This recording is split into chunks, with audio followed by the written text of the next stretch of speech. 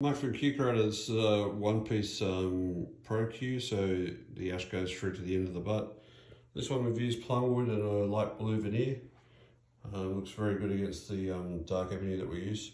Using US ash, of course, and length on this one is at 57 inches with a ferrule size of 9.6, a weight of 18.83 with a butt diameter of 29.54.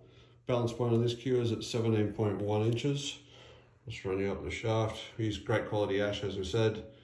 Hits the ball very nicely, and overall build quality is second to none.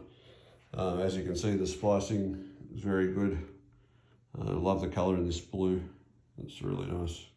So you can find this on the World Q Spots website and also at qcreator.com.